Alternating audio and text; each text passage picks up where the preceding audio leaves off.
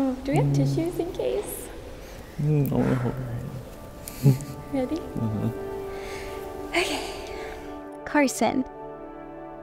At 18 years old, I never would have thought the cute boy from my Success Central class would be my husband. Today I get the honor of becoming your wife. Okay. Hello, everyone. My name is JC, and I had the honor and privilege of being Brooke's maid of honor. I'm also marrying Connor here in a couple months, so our plan worked. During Brooke's senior year, UCO started recruiting us at the same time. The memory of us squealing and jumping up and down in the middle of the living room when we got a text at the same time that they wanted to recruit the both of us will forever be one of my sweetest memories of us. We were just two teenagers that were completely oblivious to what God was about to do in the next 6 years. Soon after, Brooke committed to play basketball at UCO. She showed me a post on Twitter about this guy that just committed to play basketball at UCO too. She shows me her phone and says, "Look at this boy going to UCO. Isn't he so cute?" That cute boy was Carson.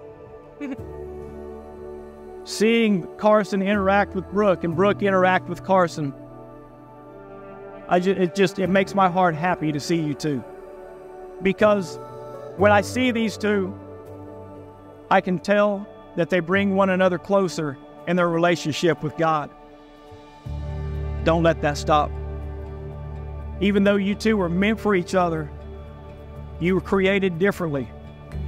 Each and every morning, I encourage both of you, meet each other at the foot of the cross, and from there you can go anywhere, and there is nothing that can stop you.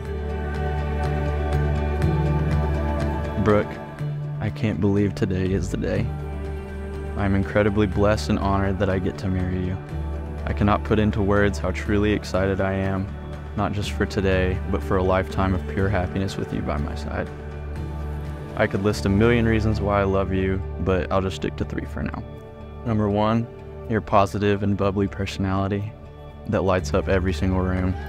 It's impossible for me not to smile when I'm with you. 2 is the genuine love that you show each person in your life. I love watching you lift others up by simply just being yourself. And 3, and most importantly, your heart for the Lord. I'm so proud of who you are in Christ and how you show His love daily. I'm beyond excited to grow closer to Him as we become one and to glorify Him in every circumstance. Meeting you years ago, I couldn't help but notice your smile. The smile so joyous and contagious. A smile of a man that knew who God made him to be. I have fallen so in love with the man behind that smile. I've always prayed for a man to lead our relationship and push me to consistently grow in my relationship with the Lord. God far exceeded those prayers when He gave me you. You love me in a way I never thought was possible.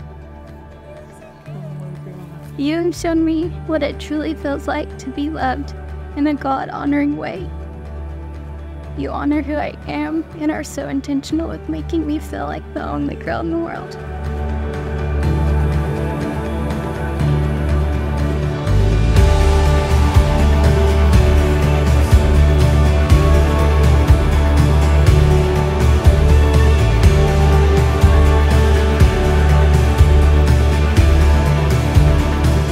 I promise to cherish, protect, and love you for the rest of my days. I will support and encourage you in every single situation. Through every up and every down, my love for you will never waver. Me and you until the end. I love you endlessly. Because we're imperfect humans, we will always fall short, but I vow to love you through all of the life challenges that are thrown our way. I promise to support you in all of your dreams and aspirations that you may have in the future. I promise to never take this life that we share for granted. I promise to consider you in all I do and to choose our marriage every day.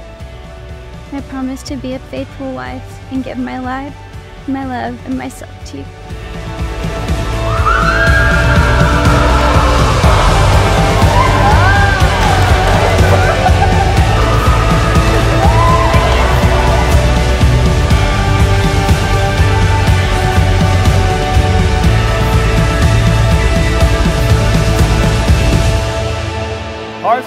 You may now kiss your wife. It is my honor and privilege to present to you for the very first time, Mr. and Mrs. Carson Caliban.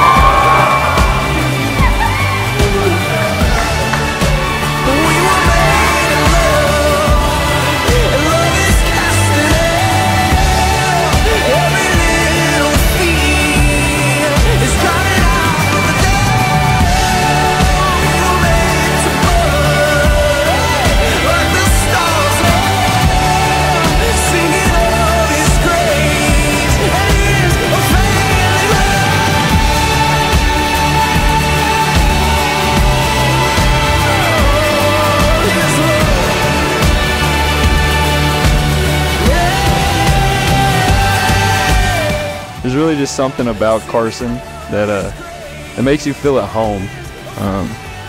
And whenever I'm around Carson, I feel safe. It's a weird thing to say because if things were to go down, I'd have to protect the guy, but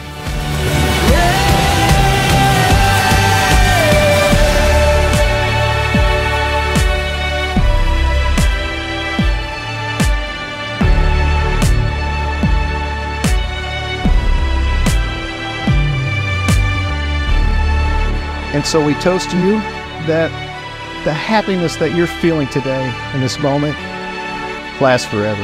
Love you both. Cheers.